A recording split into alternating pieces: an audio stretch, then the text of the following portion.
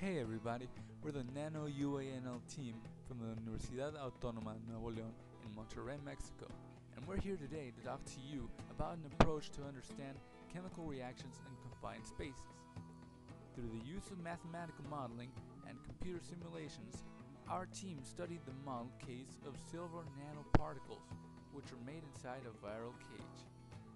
The chosen virus has well-known properties and structures, making it easier to understand how things work at a very small scale. Alright, you may be wondering what mathematical models or computer simulations are and how do they work. These are complicated concepts to understand, so first, we'll start off by answering the question, what exactly is a confined space? And why is it worth studying? A confined space is an area similar to the inside of a safe.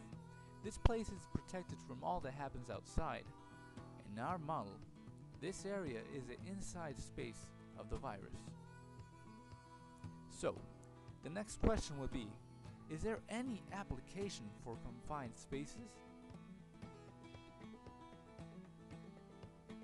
Well, the answer would be yes, there are.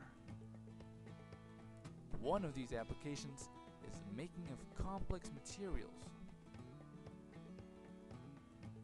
In this category, we can find materials that have unique functions that can be programmed, as well as new methods for producing many complicated identical structures by means of self-assembly and hybrid materials that take inspiration from living organisms, such as bacteria. But wait, there's more applications, like drug delivery, one-pot multi-step reactors, and nanosensors, among many others. We modeled the behavior of an enzyme inside the virus, studying the formation of a silver nanoparticle, considering the virus as a chemical reactor. The enzyme makes the silver atoms assemble together to form these particles, and we studied the speed at which these events occur. For this, mathematical models and computer simulations were done both with MATLAB and VMD. We hope that you liked our approach to studying nanoreactors and found the topic as interesting as we did. For more detailed information, visit our wiki at OpenWetWare.